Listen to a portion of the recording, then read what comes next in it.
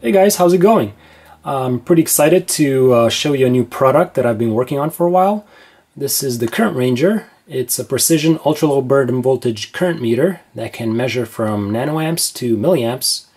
It's a fully digitally controlled unit, and the best part is that it can auto-range. And that was my main goal when I started designing this device. It's powered by a standard lithium polymer battery, which gives it a maximum measurement range of 3,300 millivolts for each one of the ranges. So the maximum load that you can measure in the milliamp range would be 3.3 amps. The CurrentRanger comes with different input and output connection types, including support for these gold banana jack and low profile banana jack terminals. And also you can mount screw terminals right there. And this is actually my favorite type of terminal. This is a thumb press terminal, which I like to use on the input because it's very easy to attach wires and pins and have them very securely tighten up without the risk of them snapping off. And that will be the case when you use wires or pins with these banana jack terminals, where repeated use can wear off wires and make them break, or they can even snap off easily if they're not secured very tightly. You can even solder individual pins to these pinholes right here, both on the input and the output, and you can use those with these types of hook clips. And on the output you also have a dedicated probing point for an oscilloscope probe, and that's been put there so that you can make very low noise measurements with your oscilloscope.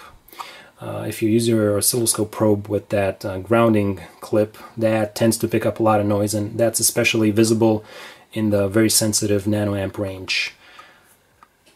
To turn on the CurrentRanger, just tap on this button once, and to turn it off, press and hold that button for 2 seconds. The CurrentRanger also has an auto power off feature, where if none of the range pads are touched for 10 minutes, it will sound an alarm on this buzzer, which you can install right here, and then it turns off the unit to save your battery. When it powers up, it goes into manual ranging, and you can start using the pads to switch from any range to any other range. So you can even switch from NA to MA without going through the microamp range. You can use touchpad combinations to turn on the various features of the CurrentRanger, such as the low-pass filter or bias mode. You can enable the low-pass filter by touching these two pads, and then the low-pass filter comes on, and if you were to probe this with an oscilloscope, you would get a nice smooth trace. For bias mode, if you want to have bi-directional measurements for AC currents, you can touch these two pads, and then bias mode will come on, and your range will be split in half, so the positive output can swing both positively and negatively below this negative output. To go into auto ranging mode, you need to touch these two pads, and then CurrentRanger will start auto ranging. Note that in this mode you can no longer manually range, and if you wanted to go back to manual mode, you would need to touch those two pads again, and then you are back in manual mode. All these settings, delays, and touch combinations, and any other behavior can be changed or removed in the firmware code that's available for you to experiment with and tweak in any way you want. The CurrentRanger can also be reprogrammed with the default firmware or a custom firmware of your own if you want to do some experiments. And to do that, you just attach the USB, turn the unit on, go to the Arduino IDE, pick your serial port for the CurrentRanger that shows up, click upload. That's going to restart the unit, upload the new firmware. As soon as that's done, you should disconnect the USB because there's an ADC calibration that takes a couple seconds, and nothing should be connected to the input, output, or even the USB port to ensure accurate calibration of the ADC. And then once that's done, you can start using the meter. The CurrentRanger has the option to attach a small OLED display on this header right here. The most commonly available OLED displays are these 128 by 64 pixel OLEDs. There's smaller versions of this. The most important thing is to get them in the right pin order, so it's ground, VCC, SCL, SDA. So if you plug that in here, upon power up, the CurrentRanger will query the screen or the I2C bus for the screen's address, and if it finds it, then it starts sampling the output and displaying readings on that OLED.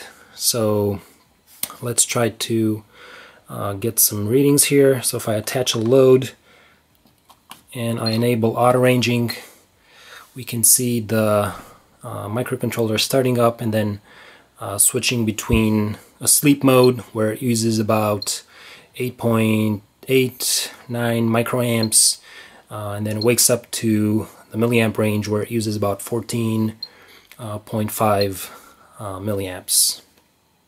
The CurrentRanger's 12-bit ADC is not going to get readings as accurate as you can get through the output with the digital multimeter, but for situations where you don't have a multimeter or just want to have an idea of what your load is doing, the OLED readings are perfectly usable. Another optional header that you have on the CurrentRanger is this 4-pin header where you can attach Bluetooth serial modules for data logging.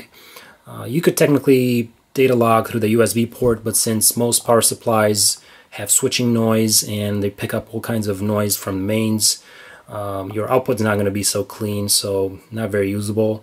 But if you want cleaner, smoother data logging from the CurrentRanger, you would need to use a Bluetooth module that doesn't get affected by any kind of wiring, switching noise from an external power supply.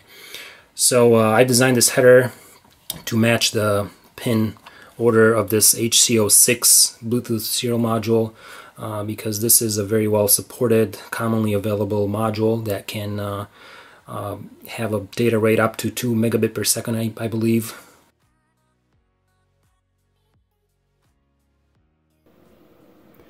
Here's an example measurement with the CurrentRanger. At the input we have a Motino M0 microcontroller that's powered by a LiPo battery which goes through the inputs of the CurrentRanger. The micro sleeps in a low power mode that uses only about 9 microamps and periodically wakes up, turns on 2 LEDs for a brief moment, and then it goes back to sleep.